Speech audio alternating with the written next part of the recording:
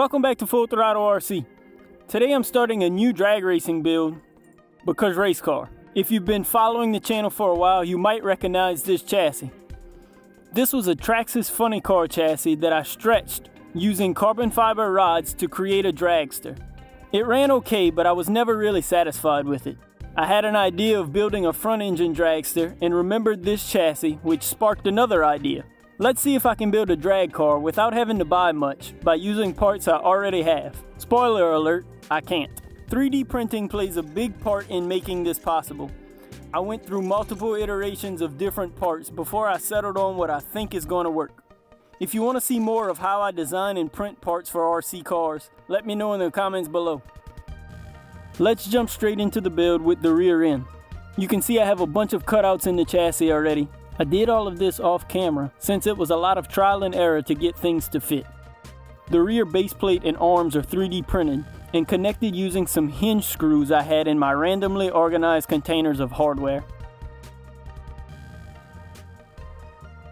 The lock nuts on the opposite sides don't get tightened all the way so that the arms can swing freely.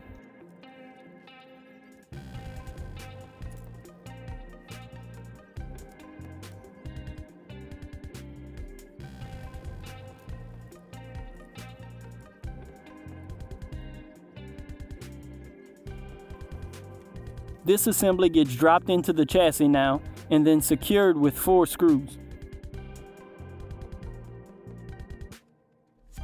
I wanted to use some rear carriers I had, but they didn't fit into the design. I found a set of takeoff associated DB10 front and rear carriers, which is perfect since my Street Eliminator car uses the same style carriers and axles. These are connected using more of those hinge screws. I had a bunch of them. I only had to buy one other thing so far. I'm not sure where it came from, but I had an extra axial transmission that I was going to use in this, but it's too wide. So I ordered the rest of the parts to finish up an SCX10 transmission, as well as some outdrive cups from a Fortec. You can see I have this mounted on a 3D printed mount so that it sits at an angle. I did this so I'd have a little more clearance between the axles and the spur gear when the suspension moves up and down.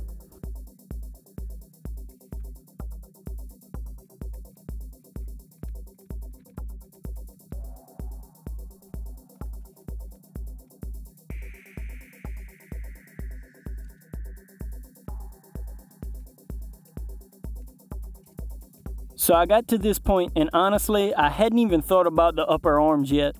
Great strategy, I know. I knew I wanted to try to incorporate a sway bar, so I started playing around with a few things.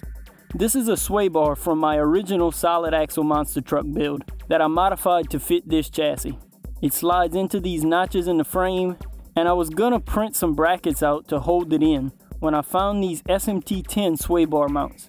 I shaved the backside down so they sit flush and they screw directly into the chassis.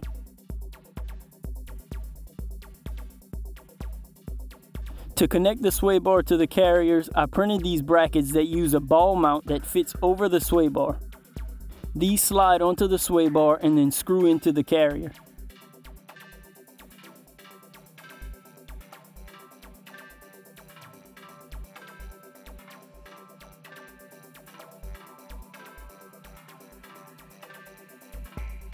I need to pick up some more set screws, but for now I'm using a machine screw to lock the position of the sway bar. Now I have what's basically an upper arm and a sway bar built in one. You might have noticed I only put one screw in the sway bar mounts. I left the other hole open for the shocks. I have a bunch of mini E-Revo shocks laying around. The mini E-Revo was actually my first electric RC, so I have a bunch of spare parts for it. The shock mounts up top here and then to the bottom of the arms. And that quickly the rear end is almost done. I still need to figure out how I'm going to shorten the axles since they'll only be about an inch long. For now I have the drive ends in just so I can try a set of wheels on it. These are Proline split 6 bead locks with a custom 3D printed bead lock ring. This looks a whole lot better than the original bead lock ring that only uses 6 screws in my opinion. Not that you asked for it. I have the Proline belted tires mounted on these. I had this set from when I tested them on my Street Eliminator car, and I don't use them on that car, so this should be a good use for them. With the tires on, you can really start to see what I'm going for here. I really like the look of it so far. It'll still need some body panels and a wheelie bar, but I think the rear end is just about done. Next up is the front end, but I have to cut the chassis and repair that small crack before I can start mounting parts up there. So let me know what you think so far. Make sure to like this video if you enjoyed, and subscribe to my channel and click on the bell icon so you get notified when I upload the next part of this build. As always, thanks for watching. Peace.